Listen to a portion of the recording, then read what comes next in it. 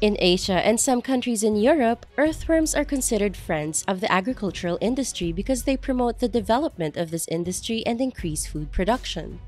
But in the US, they are considered an invasive species throughout North America and are harmful to the ecosystem. So, what is the impact of earthworms? We invite you to explore together. Why are earthworms considered an invasive species in the US?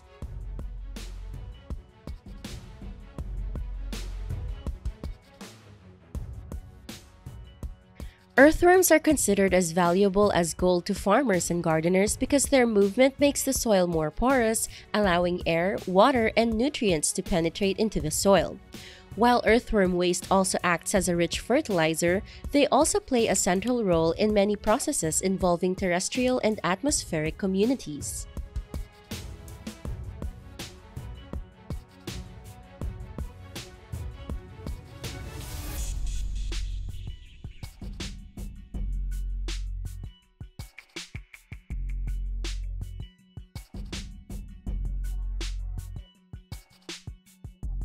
Since the late 1800s, in an attempt to improve agricultural soils, farmers have brought earthworms to North America from Asia, Europe, South America, and Africa. In some places, these non-native introductions successfully enhanced agricultural economies. However, in other cases, they are detrimental.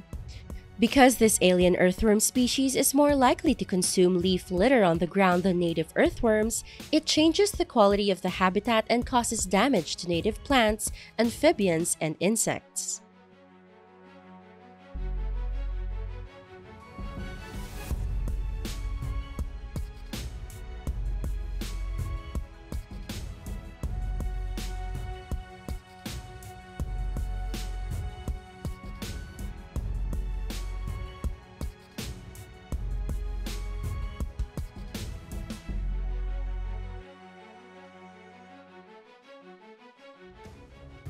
In the northern broadleaf forests of the United States and Canada, earthworm impacts stress trees such as sugar maples by changing their soil habitat.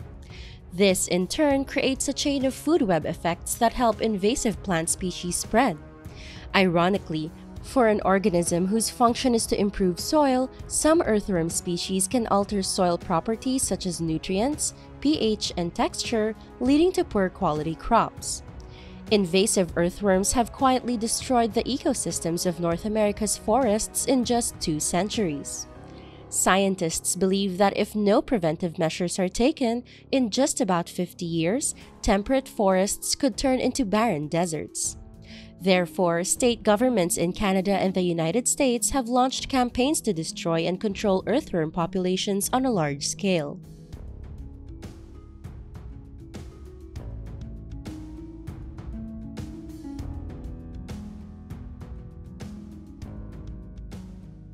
Researchers have come up with effective measures to effectively kill earthworms.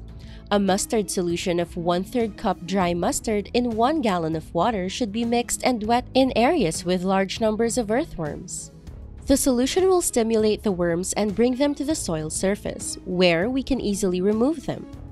According to studies, abrasive materials such as biochar and diatomaceous earth are effective in killing adult earthworms. Mix one of these products into the soil in areas where earthworms live. Worms exposed to those substances will adversely be affected.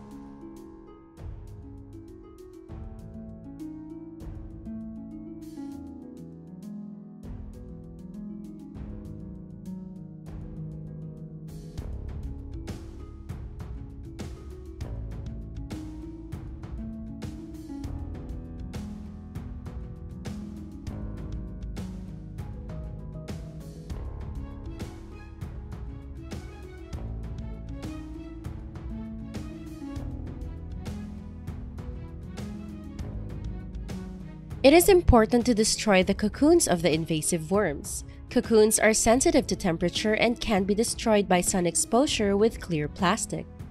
In late spring or summer, cover moist soil with a sheet of clear polyethylene for 2 to 3 weeks or until soil temperature exceeds 104 degrees Fahrenheit for at least 3 days. In this way, large numbers of invasive earthworm cocoons can be effectively destroyed. Diligently taking preventive measures and implementing methods to control both cocoons and adult earthworms. This will probably have some impact on cropland, but it will contribute greatly to the control of invasive earthworms.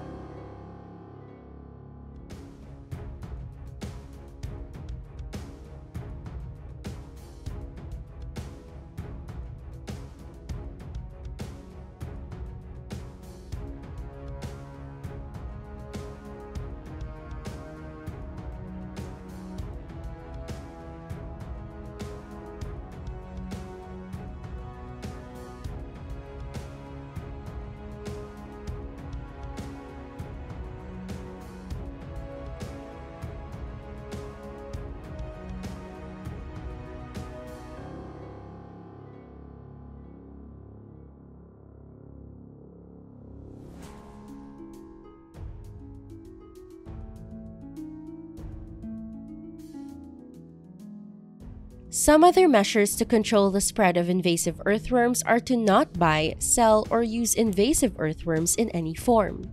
People who are interested in fishing often use earthworms as fishing bait, but once they know their harmful effects, they should not be used. If you catch earthworms, put them in a plastic bag and throw them in the trash to destroy them.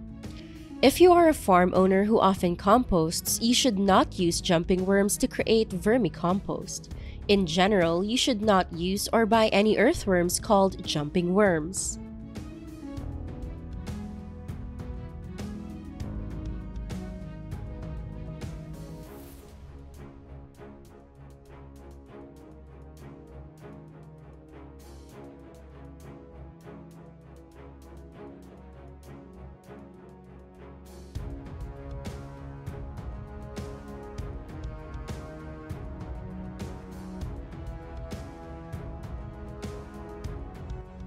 Today's video ends here. How do you feel today? Please comment a lot below to let us know. Don't forget, click like, share, and subscribe to support the channel. For now, goodbye and see you again in the next videos.